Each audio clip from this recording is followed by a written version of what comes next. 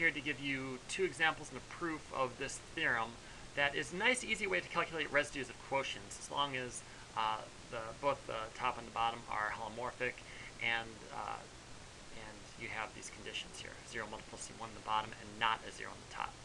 So the first example is I'm going to calculate the residue at z equals 0 of 7 plus 2z over 5z plus 3z to the 9th. Alright, so the first thing I need to do is I need to make sure that the top doesn't go to 0. If I plug in 0 in the top, I get 7, which is not equal to 0. So this part holds.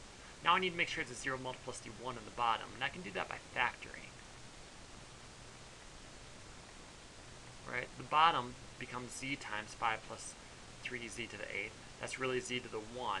And if I plug in 0 into just this thing, I get 5. So that tells me that it really is a 0 multiplicity 1. So the residue is really, you just plug in 0 into the top, and you plug in 0 into the bottom, but you have to take the derivative of the bottom.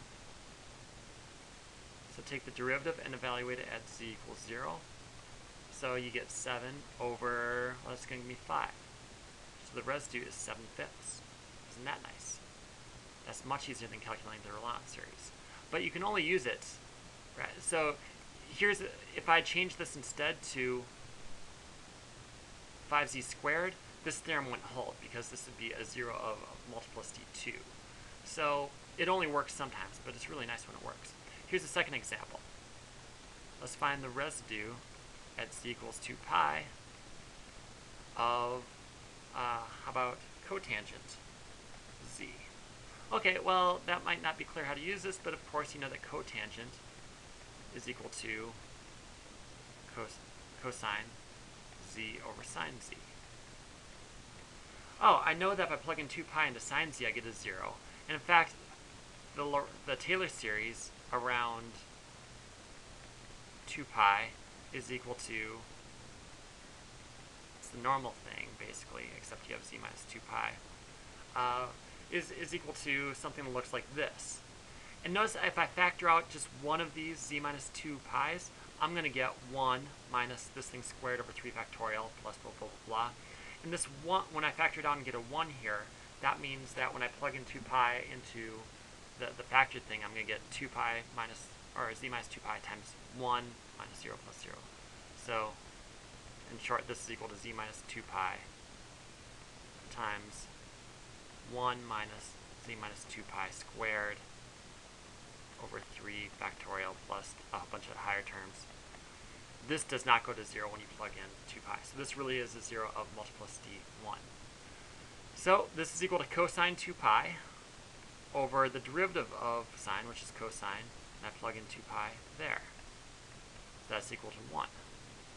So we're done. Alright, so I just quickly wrote down some stuff, and now I'm going to run through the proof of this. So I have two holomorphic functions near z naught.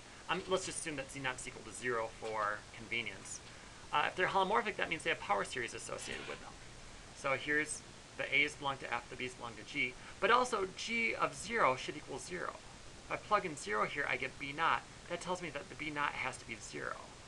So the power series here really looks like this. So now if I divide these two using the old school, high school way of dividing polynomials, even though they're infinite,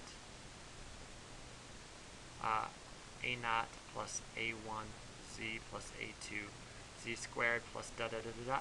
Right? So I look at the smallest term here. What do I need to multiply it by to get a naught? Well, I need to multiply by a naught over b1 times 1 over z.